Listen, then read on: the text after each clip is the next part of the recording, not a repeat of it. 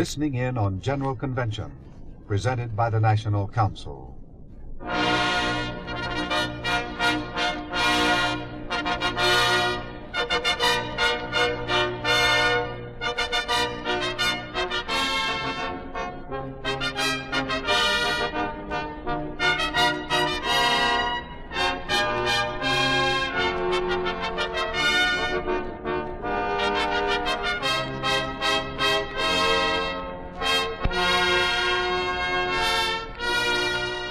The 57th Triennial General Convention of the Protestant Episcopal Church, Boston, 1952, opened on a Sunday evening with a great service of worship in Boston Garden. 17,000 worshipers witnessed the solemn procession of over 3,000 choir members, deputies, officers and members of the National Council, delegates to the Women's Auxiliary Triennial Meeting, distinguished representatives of other churches, and the bishops of the church. 6,000 more milled around outside, unable to get in. The giant red dossal with a large golden cross hanging in the center was the focal point for all. As the long procession ended, the presiding bishop of the church in Japan, His Grace the Archbishop of Canterbury, the former presiding bishop, and the presiding bishop ascended to their seats close by the altar, and the congregation rose and sang.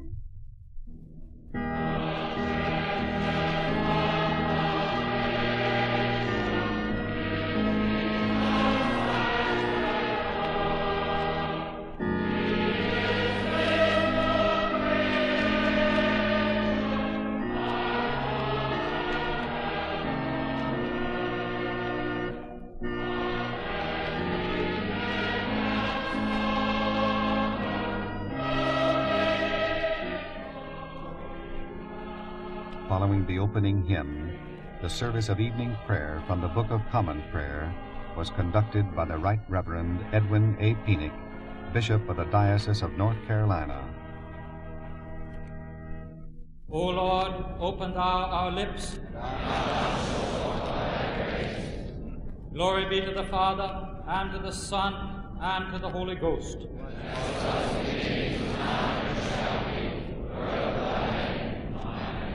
Praise ye the Lord. Lord, sing praise. My soul doth magnify the Lord, and my spirit hath rejoiced in God my Saviour. Glory be to the Father, and to the Son, and to the Holy Ghost. As it was in the beginning, is now, and ever shall be. After the general confession, the absolution, and the Lord's Prayer, the minister and congregation read Psalm 145 responsively, listened to the lessons from Isaiah 55 and Ephesians 4, 1-16, and then stood and joined together in making their common declaration of faith.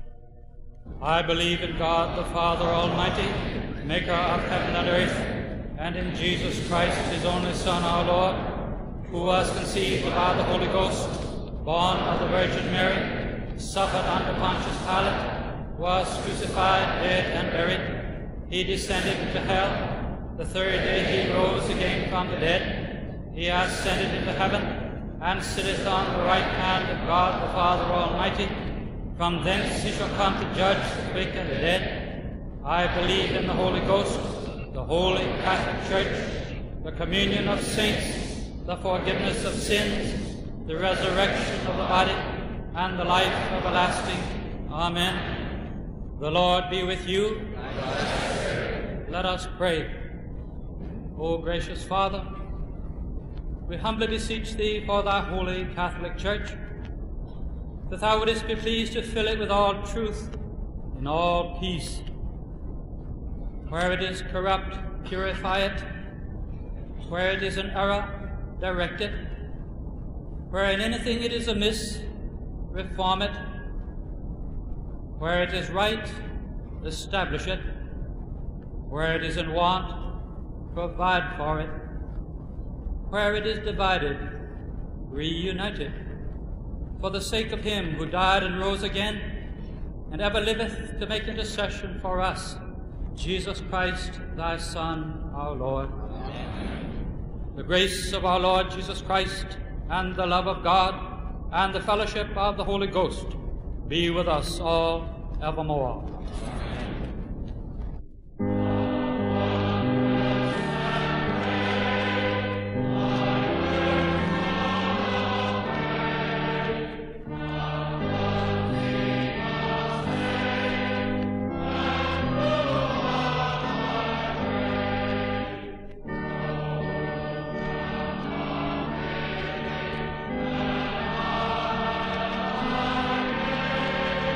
Following the prayers and thanksgiving and the singing of the hymn, the sermon was preached by the presiding bishop, the Right Reverend Henry Knox Sherrill.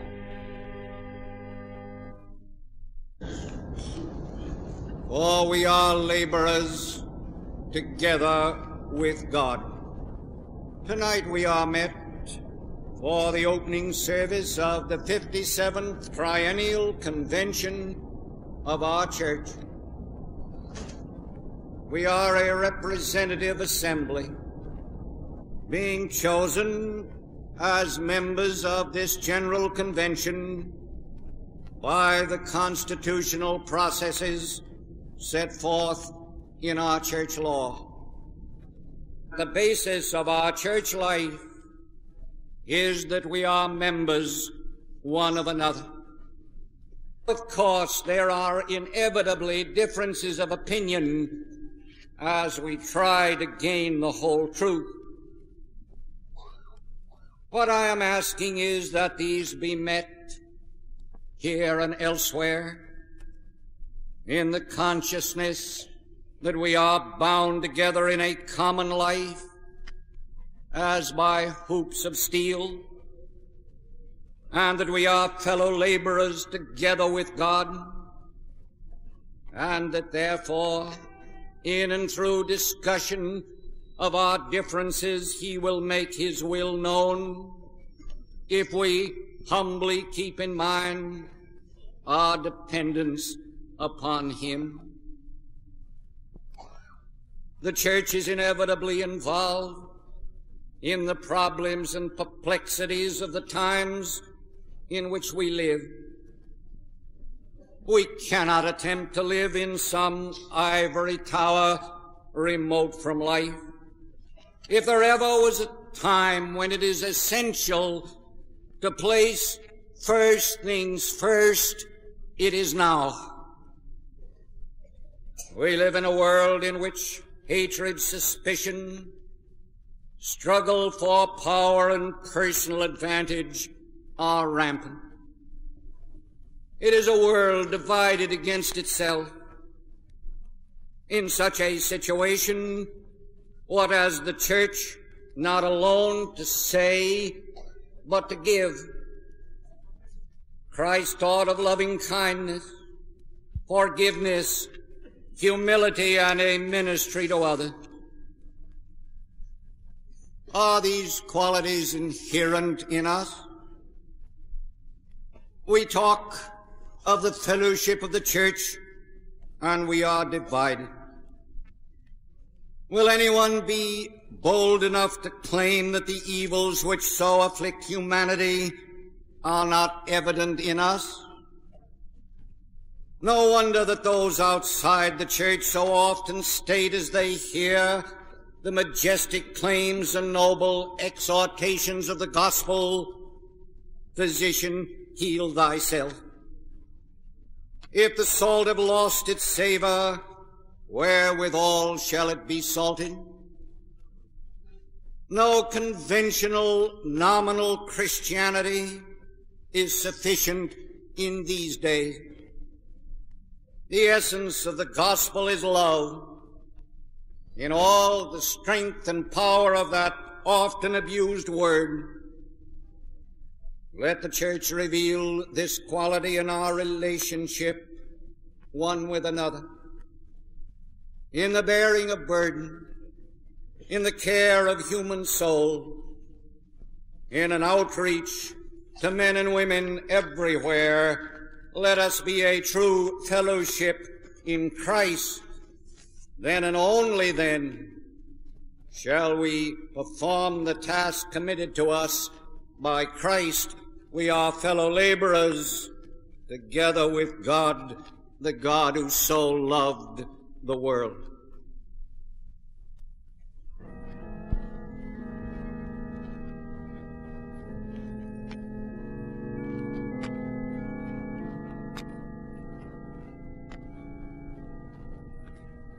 The offering went to the presiding bishop's fund for world relief. The offertory anthems were sung by the massed choirs of the parishes in the Boston area under the direction of Everett Titcomb.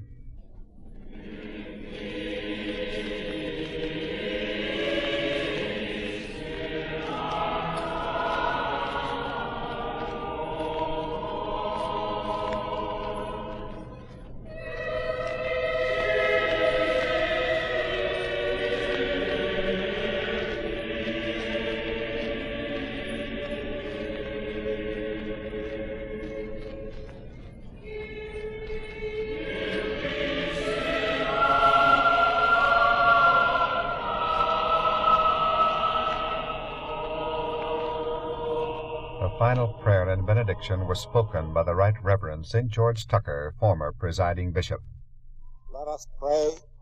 O Almighty God, who alone canst order the unruly wills and affections of sinful men, grant unto thy people that they may love the thing which thou commandest, and desire that which thou dost promise, that so among the sundry and manifold changes of the world, our hearts may surely there be fixed, where true joys are to be found, through Jesus Christ our Lord.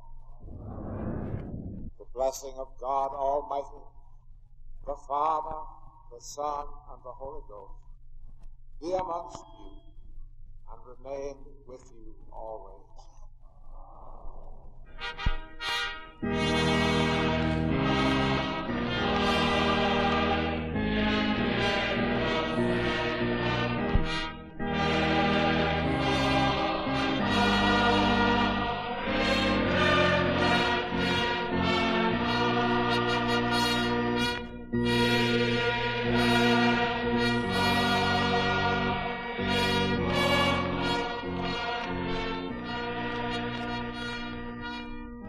The recessional hymns were sung, the service was over, and the organ and brass choirs covered up the departure of the congregation.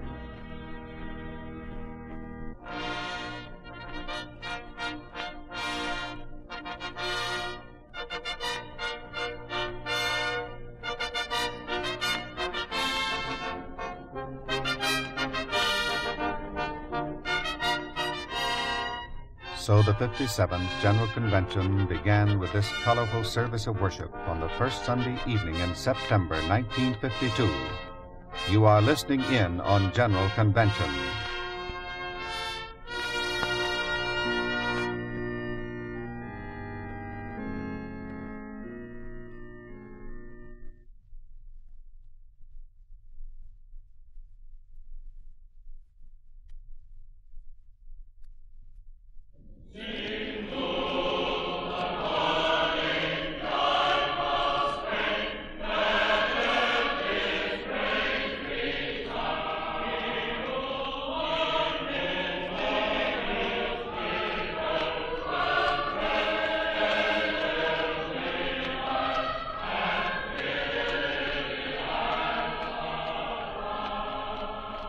Impressive opening service of the 57th General Convention of the Protestant Episcopal Church, Boston, 1952, with the fine music of the massed choirs, gave an inspiring mood to the entire convention.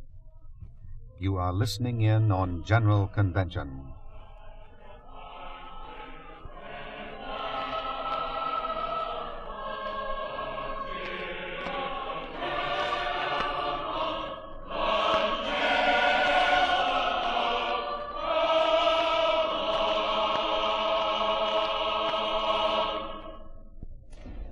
On Monday morning, after a corporate communion of the clerical and lay deputies and bishops, the House of Bishops and the House of Deputies were called to order. The House will be in order. The House will be in order. The Secretary will now read the roll. The House of Deputies proceeded immediately to call the roll and elect a president. Nominations are now in order for the President of this House. I recognize the nominating and seconding speeches were made. The vote was taken. The President of the House of Deputies was elected and escorted to the platform. In accepting this high post of honor for the second time, the Very Reverend Claude W. Sprouse addressed the House. You will know how very much I appreciate the honor which you've just bestowed on me. I'm sure that all of us together will be constantly conscious that we are brethren meeting together with one great job, and that is to try and help push this world a little bit nearer to the kingdom of our Lord and Savior Jesus Christ. And by something that we may do here and in our prayers, that we may help to bring peace to this troubled world. Tragedy struck early at the next order of convention. business, I believe, immediately after announcing the election of Dr. C. Rankin Barnes as Secretary of the Convention, Dean Sprouse dropped dead on the stage, and prayers were offered in both houses. Remember thy servant, O Lord, according to the favor which thou bearest unto thy people, and grant that increasing in knowledge and love of thee may go from strength to strength in the life of perfect service in thy heavenly kingdom, through Jesus Christ our Lord.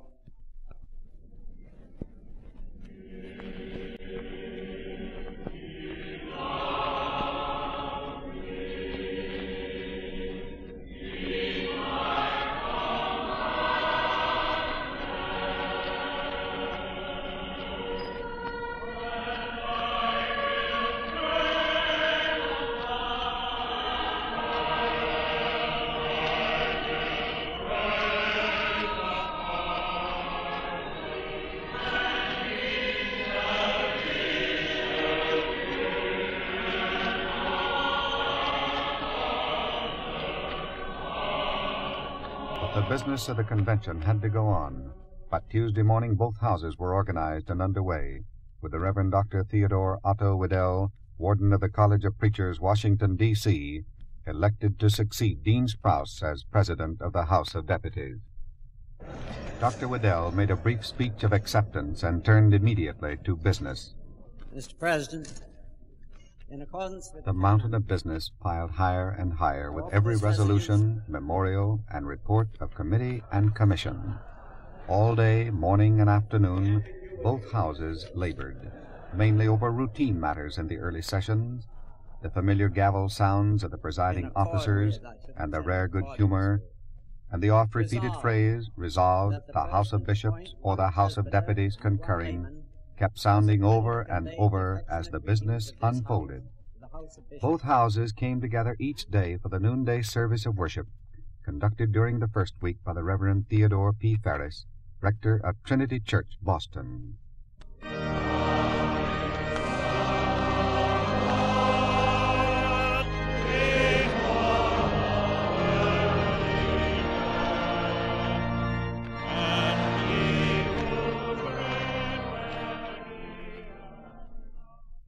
All through the story of Jesus, there is the constant movement from the multitude to solitude, from intense activity to quietness and passivity. That's the reason I think that we feel that in the midst of this important activity of ours, it is essential that we take time to be quiet. Prayer is, in one sense, stopping to think about God. The purpose of prayer, as most of us know well, is not to get something, but to be with someone. Prayer always begins with praise. As an act of praise, let us say the Venite, O come, let us sing unto the Lord. let us heartily rejoice in the strength of our salvation. Let us come before his presence with thanksgiving. Symphony Hall, where the deputies met, and Horticultural Hall, where the bishops met, were just across Massachusetts Avenue from each other, and visitors flocked into both halls, flowed around the corridors looking at the exhibits, and made merry bustle all the day long. But when some special order of business was announced, or some distinguished speaker was scheduled, everyone tried to squeeze into Symphony Hall auditorium, like when the presiding bishop called to order the first joint session of both houses in the Woman's Auxiliary to hear the report of the National Council and its program for the coming triennium. It is the privilege of the National Council to make a report of its work and activities and program to this joint session. I present, first of all, the very efficient and greatly beloved Treasurer of the National Council to make his report, Mr. Harry Adensell.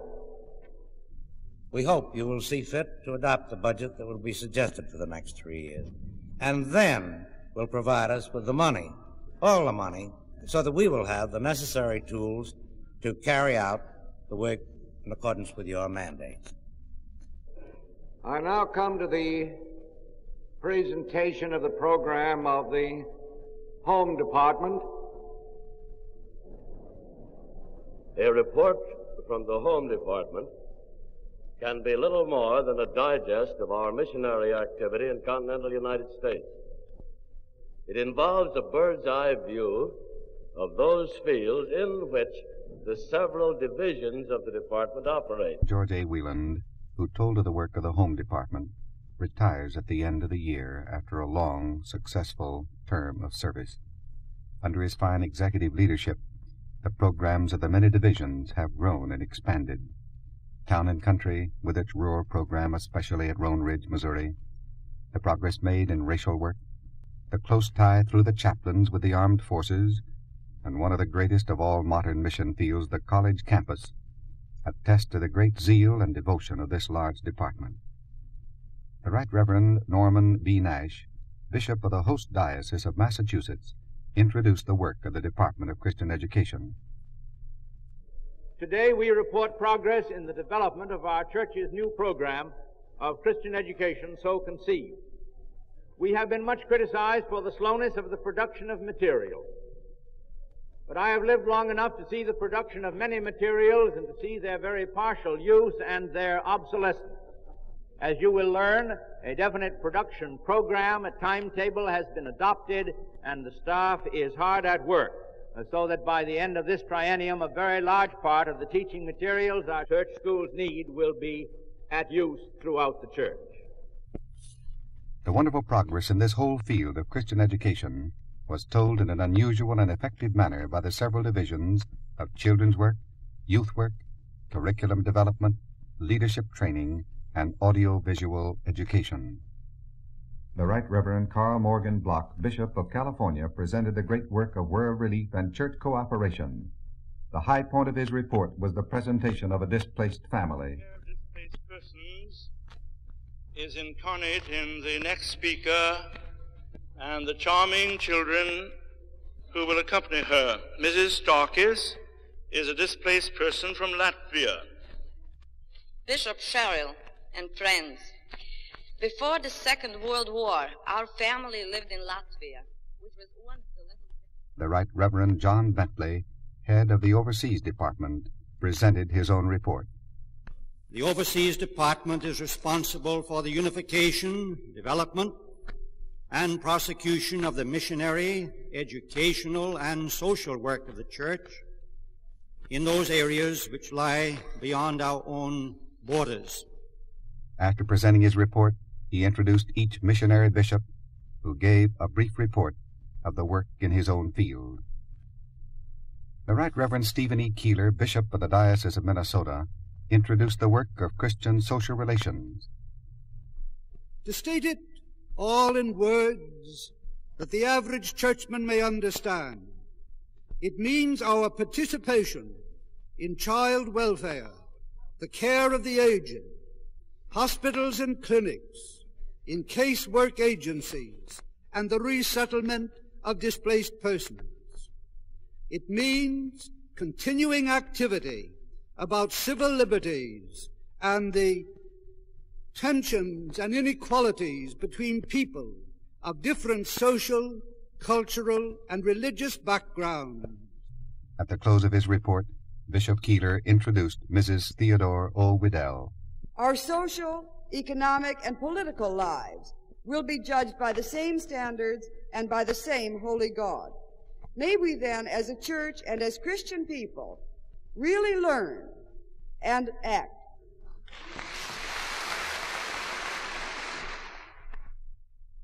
Now you have heard reports from all of the departments, and I will not try to summarize those. I should like to make a comment upon world relief and church cooperation. I hope the time will never come when we will build our budget forgetting human suffering and misery throughout the world and remembering only partisan ecclesiastical considerations. Secondly, I hope the time will never come, particularly in the condition of our world, that we fail to play, without loss of our own great tradition and background, our part in the cooperative Christianity of the world and of the United States.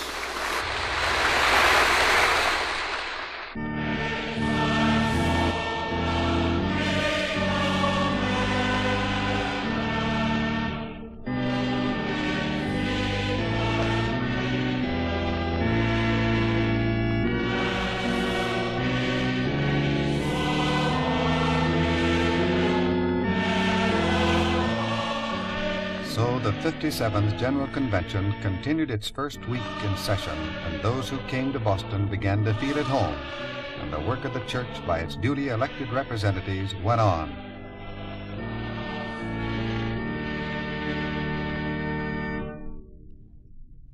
You are listening in on General Convention,